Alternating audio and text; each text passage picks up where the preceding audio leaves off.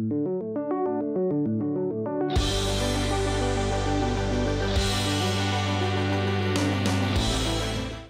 to Krishna's lessons. Today we're going to actually show you the cropping feature in iMovie. So this feature will enable you to crop videos. So as you can see by default, since this is in the 16 by 10 aspect ratio, it already cropped it. So actually it cropped to fill. So actually as you can see, it actually cropped it so that it will fit it correctly without the removing most of the parts of the area to fit in the 16 by 9 aspect ratio. You can even move this to actually you can even move this and center it in the crop to fill feature. So we're gonna go through all of the cropping settings in the iMovie. So the first one is fit. So fit, what this does is that it actually makes it actually, if it's a different aspect ratio or anything else, it will just make it fit into the area without cropping it. The next one is crop to fill. So crop to fill is actually a very interesting way to actually do things. So I may say crop to fill is the traditional crop. So as you can see, I can crop the finer portion, and then it will just crop into the finder. So as you can see, yeah, it actually looks quite clear, even though it is much more lower res because it's complete crop. But yeah, that is crop to fill. Let me put this back on fit.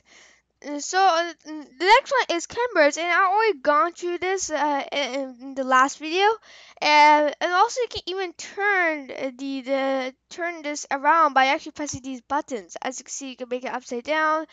So as you can see, this is good for tutorials that are made on whiteboards that are on the ground. So you can actually put your camera upside down so that you can write comfortably, and use this feature to actually switch it from upside down to I may say for switches. So right now it's upside down. If you have something that's completely opposite, you can switch it to actually forward. So that is I mean quite useful actually. Also, you can edit the photo placement to actually have different crops.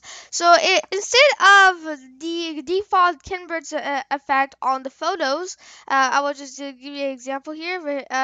Instead of the default Kinbert's effect on the photos, you can have different crops actually to be on the photos. For example, so I'm going to just keep it here. So like, okay.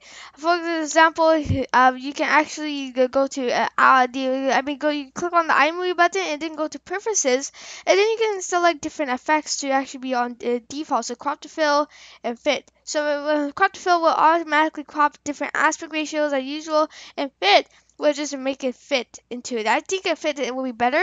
So I'm going to just close this down, and then actually close it down, and then just drag it and drop it here. And as you can see, it fits into the position of position. So if it's a different aspect ratio, that's a good idea to keep on crop to fill. But I would just pivot this back to Cambridge because I like it a little bit. So yeah, this is Kusa's lessons.